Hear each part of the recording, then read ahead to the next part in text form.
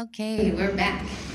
Um, During the pandemic, Stan and I would take a break from the traditional sermon format and do kind of a conversation about scripture or a topic. And so we thought we'd try and do it live. It seems cool when it's like you're doing a podcast, but we'll see what it's like doing live. You can give us your feedback. So this is Stan. He's one of the pastors here at Westlight. And again, I'm Lori. And Stan, I just wanted to thank you so much for bringing contact to Westlight. This is kind of his baby. And it's just been 2 sermons and 2 weeks of reflections, but it's been really powerful for me personally. So thank you. Thanks for the opportunity.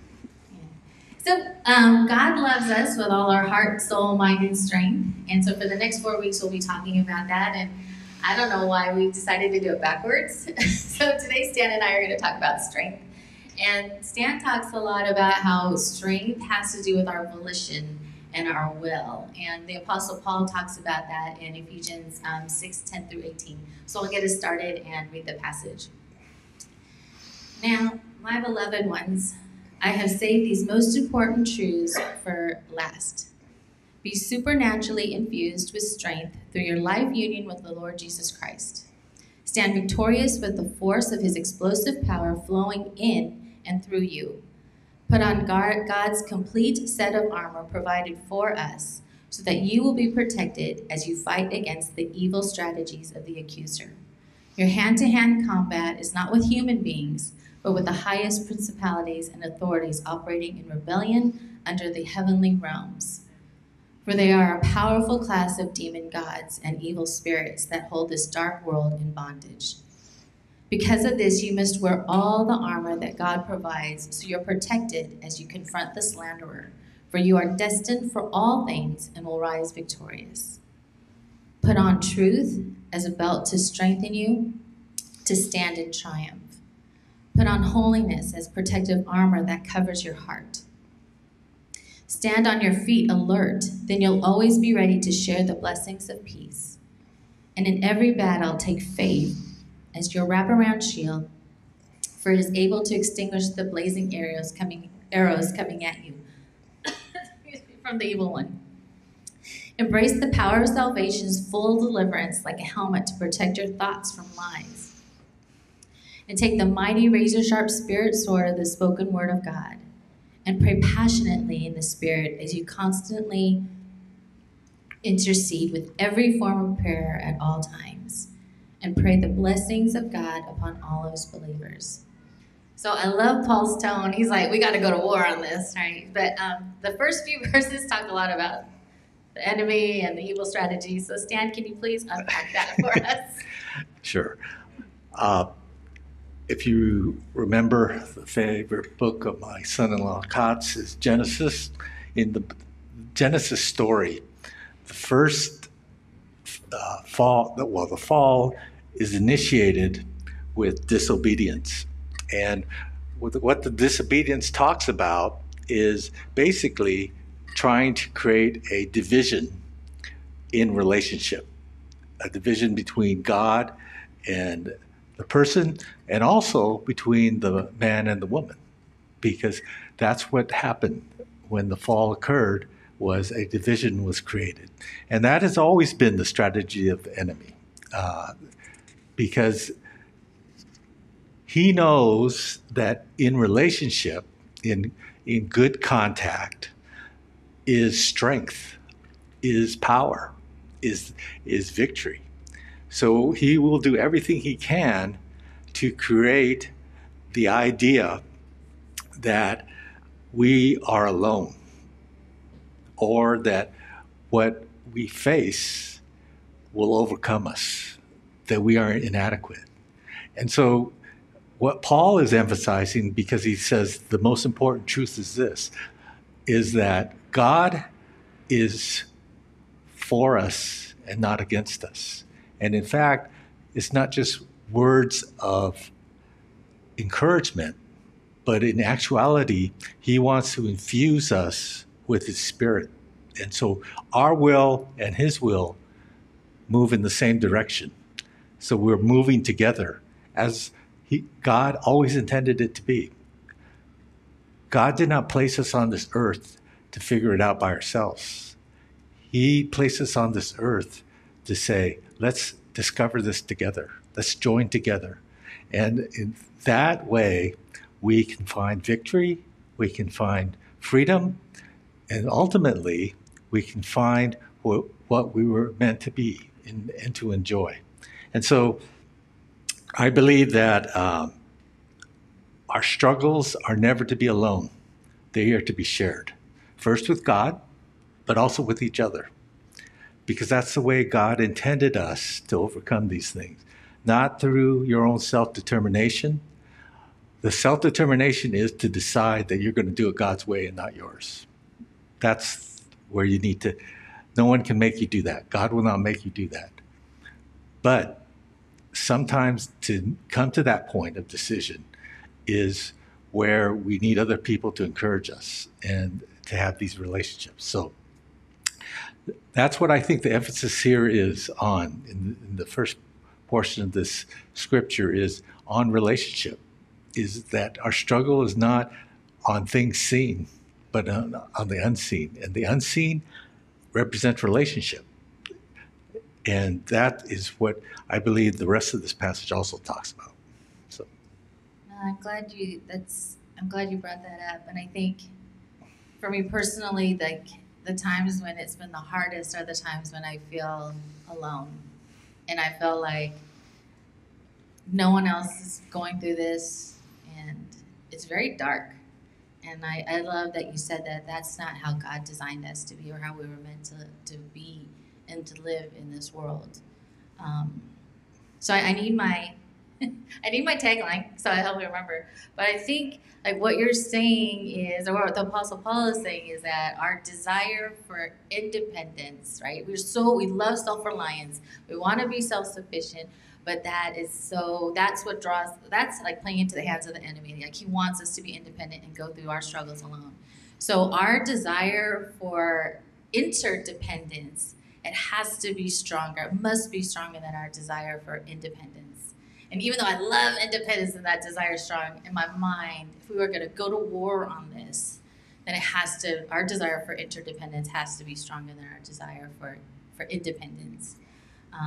Because we want to be, I do this all the time. Like I go through something and then I'll tell you after I go through it, but I didn't ask for help or anything while I'm going through it.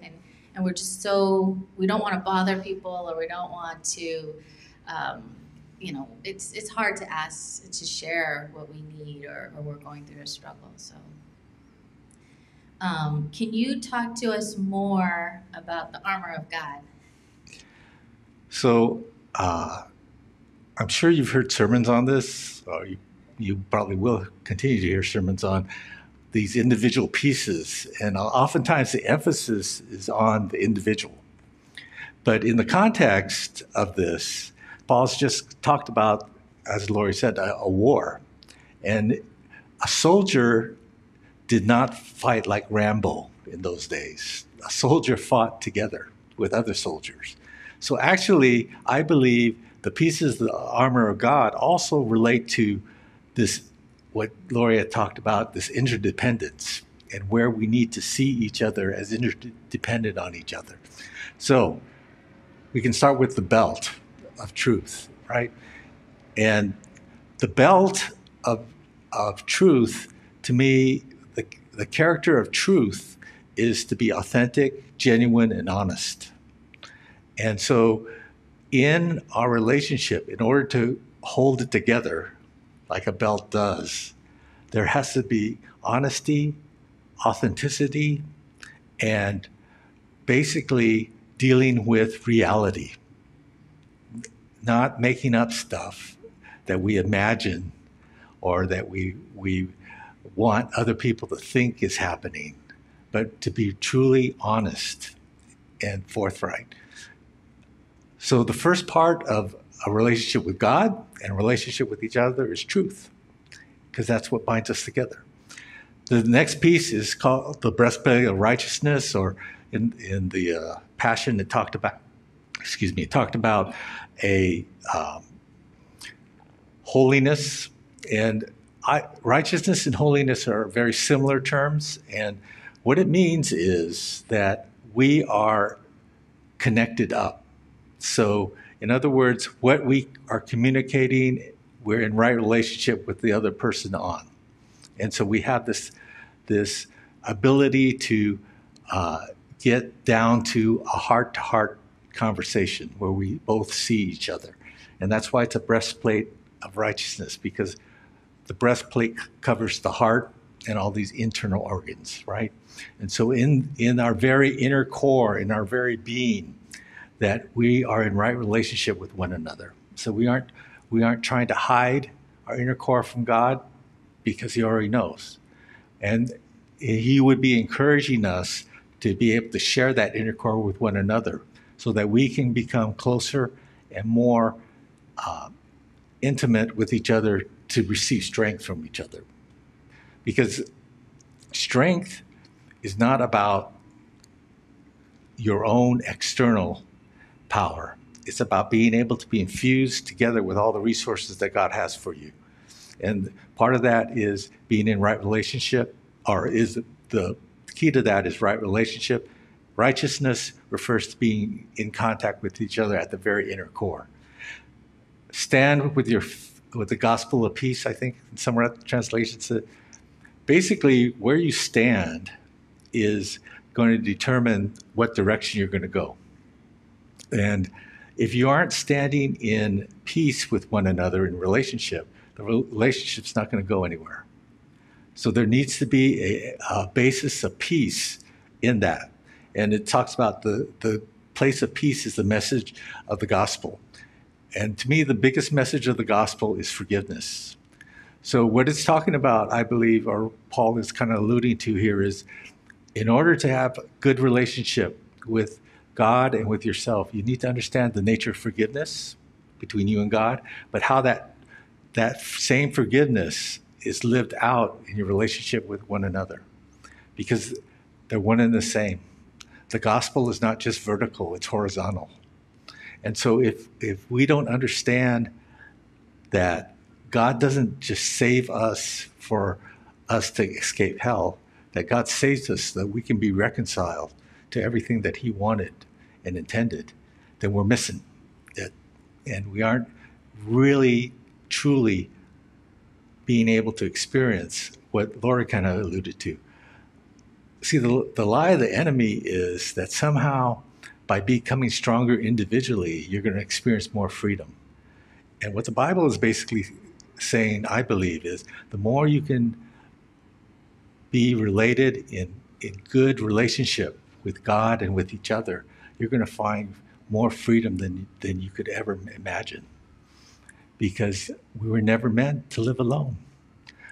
And we were meant to have, when something goes wrong, to have people, safe people around us, to know that they're there with us, they're going to stand with us. When we're having a wonderful, joyful time, don't you want to tell somebody? Don't you want somebody to be able to rejoice with you?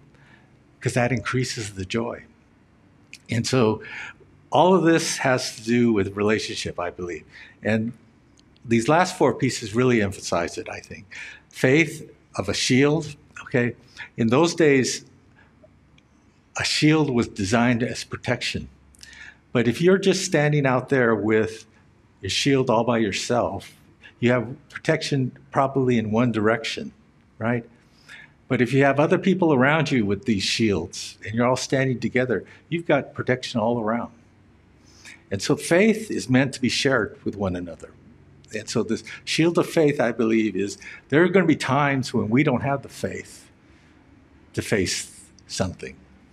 But just like in that story that Jesus told about the four friends who brought their paralytic friend to Jesus, and Jesus healed the paralytic, Jesus' statement was he looked at their faith, their friend's faith, not the paralytic's faith, but the friend's faith. And I believe that's an example of the shield of faith, that we share one another's faith. When I don't have enough faith, I can borrow from other people, and they can share it with me, and we can then face the enemy together. The helmet of salvation. Salvation to me represents hope. And we have to, and part of a healthy relationship is to be able to see that relationship through the thinking of hope, through the worldview of hope, through the paradigm of hope. Because if you are viewing your relationship as this is just going to get bad, it's hopeless, right? It's just going to get worse, then that's the way it's going to go. Because the way you view it is going to determine the way in which you operate. And the helmet of salvation is where we can help one another keep our minds set in the right direction. And we can have each other to point out, well, maybe it's not as hopeless as you think. Look at this. Or we can wait and know that God will give us hope, and we can stand together in that hope. So the helmet, that's the helmet, and the last, or second to last really, is the Word of God. And it talks about being a sword, right? If you are not, when you're fighting and you're just looking at the sword by yourself, then you could be missing all kinds of other things around you that maybe that sword needs to go after. And so to me, it's important to study Scripture individually, but I believe when you study Scripture, you need to come together with other people to make sure that the way you're handling that Scripture is truly the way it or has all the fullness that God would intend. Because we aren't to just come up, in my apologetics class, they told me the worst theology comes when it's just one person. And that's why most of the heresies are named after one person. And so that's where it falls apart, when you don't involve other people and you don't check each other. And finally, it begins with prayer. That we have to be, Paul says, that we pray passionately in the Spirit, right? And as you intercede with every form of prayer. So prayer is not just about us praying to God. It's about us praying to God for other people, with other people, and to be able to combine our resources and our people. Because God sees us as part of a family, as part of a unit. And so he cares about the individual pieces, but he also cares about how the unit as a whole is moving. And if the unit as a whole is not moving well, then that's what he's going to go after, because he knows that the unit as a whole is suffering. And so he wants the best. So I'm not saying all your teaching on individual pieces for individuals is wrong. I'm saying perhaps there's a way to expand it and to see that perhaps we've been influenced by Western thinking about coming up to be a strong individual is the goal of life. Well, I believe the goal of life that God has for us is to become a full individual, which Jesus defined as not living for yourself, but living for others. And so that would include that kind of relationship. Thank you, Stan. That was, I think whenever, you're right, like whenever I read this passage, even just by myself, I would imagine, okay, I need to put the armor on, but it's really all of us putting on our armor together and standing shoulder to shoulder. Like we're not in this war alone, but we're in it together. I love that. And even like, I bought this book by accident. It's a long story, but I'm a boomer. So I bought this book by Dr. Bruce Perry by accident, and it's called What Happened to You? And it's amazing because I know God's our creator, and this is how he created us. But when research kind of backs it up, you're like, oh, this is real. Like God really, this affirms, who God is and how he works. But the research, there's all kinds of research that shows. But he says this, connectedness has the power to counterbalance adversity. And that's exactly what, the Bible is teaching, Paul's teaching, in that when he goes on, but like, and all the research shows us, but people who are connected, like, they experience less stress even in the midst of adversity. They have better healing. They have healthier behaviors. They have a greater sense of purpose in their life, and they live longer. Like, physically, they live longer. And so it's so. This is all the things that God desires for us in our life. And so I love that. And so again, our desire for interdependence, it has to be stronger than our desire for independence. And I think when we talk about interdependence, we're talking about mutual interdependence, where we help one another, and not just, and this happens sometimes, like, one person is usually the helper and one person is really good at receiving the help. Like with my older brother and sister, I will take from them all day long, and they will give to me. But for my younger brother, I help him, and he takes everything. No, I'm just kidding. But it's not. It's a mutual give and receive, and we know people who like to give a lot. I know leaders like to give a lot, and it's really hard to receive help or anything. But we really come from a culture that where giving and receiving is transactional. So, like, if Stan took me out to lunch, then I'd be like, oh, okay, next time I'll take him out to lunch, right? It has to be even, and it has to be fair and equal. But like, God's mutual interdependence and that relationship and that connection, and it really is how we are changed, how we are transformed, how we experience that healing. And so it's interesting that it's more transformational, and it's how we become more loving and healthy. And so this week we were thinking, in terms of application, to really think and ask ourselves, like, am I generally more the person who likes to give? Am I the giver? Or am I one that likes to receive? And then maybe where we resist. Where do we resist? Do we resist receiving help, or do we resist giving help? And why? So those two questions. And then maybe you're like, I know the reason why, but maybe we just need to practice. And so I was thinking, if that's you, maybe you could practice a couple times a week. Like, okay, I'm going to ask someone, maybe I'm struggling with something, I'm going to ask someone to go out and have coffee with me. Or, maybe I have an issue with my car and I don't know what to do. Maybe I'll ask someone to, give me advice, or to come over and look at my car.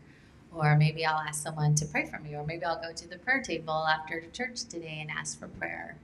Or if it's, something where maybe you have trouble giving to others, you can practice a couple times this week, asking anybody, hey, do you need any help? Maybe they're sharing and you're like, oh, can I help you with that? Or, oh, you're going to the airport, don't take Lyft, let me give you a ride, let me help you out.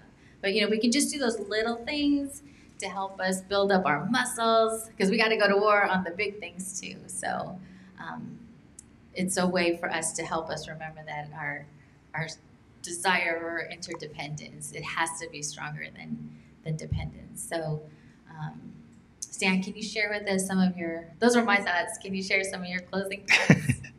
Well, this morning in pre-service, someone mentioned that as I was talking about this, it's like a football team, and you have people who have different roles, and sometimes we tend to think that we're all supposed to be the one carrying the ball, or we're the one who's supposed to be having the ball passed to. And those supposedly called skill positions are important. But if you don't have an offensive line to protect the quarterback who passes, or if you don't have an offensive line that allows the quarterback to hold the ball long enough for the receiver to break open, the play doesn't work. The timing doesn't work. And so the offensive line is basically a bunch of guys who are willing to be hit. And they don't get any real glory because except after the play is done, they may focus on them. But during the play, nobody's watching them. They're watching the quarterback or they're watching the receivers. And so in our interdependence, we need to see that a lot of that is hidden.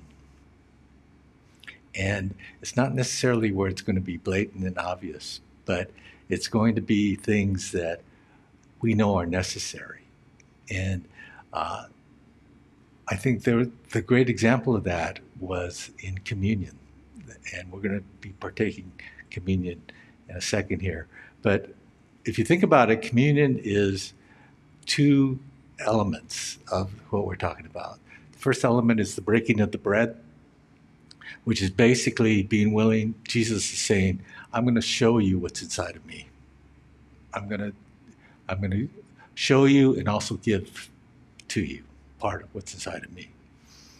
And the blood, the wine or the drink representing the life, is that he's going to pour his life into you and into us. And we are called then to pour that life out to each other and provide life through that. And so I would invite you to get your elements here. And I'm going to read a passage from the Passion. And it's from 1 Corinthians 11, verses 23 to 25. So what we're going to do is I'm going to read the passage, and then I'm going to invite you to go ahead and, as you feel led, to partake in the elements. And the reason I want you to do that is to know that sometimes we don't always know when we're connecting with somebody, but we are. When we're willing to share, when we're willing to kind of take the hit, in my offensive line example, that we are actually providing freedom for somebody. And so as you're participating in this, may you be receiving what God has for you, and then also thinking about, as Lori mentioned, well, where in my life, God, would you want me to share this gift with other people? Okay, so let me read 1 Corinthians 11. It says this: I have handed down to you what came to me by direct revelation from the Lord himself. The same night in which he was handed over, he took bread and gave thanks. Then he distributed it to the disciples and said, take it and eat your fill. It is my body, which is given for you. Do this to remember me. He did the same with the cup of wine after supper and said, this cup seals the new covenant with my blood. Drink it. And whenever you drink this, do it to remember me. So I invite you to go ahead and take the wafer and drink the grape juice.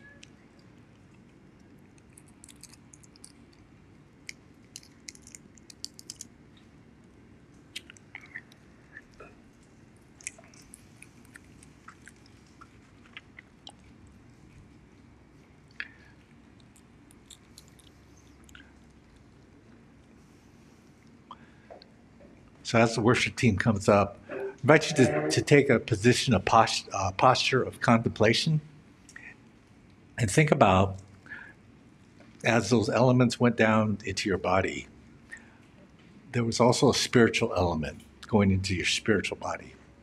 And that was the blood, the body of Jesus and his blood. And it is designed to transform and to create a sense of freedom, a sense of letting you know that there is nothing that you can ever do that will make God not love you. So why don't we have the worship team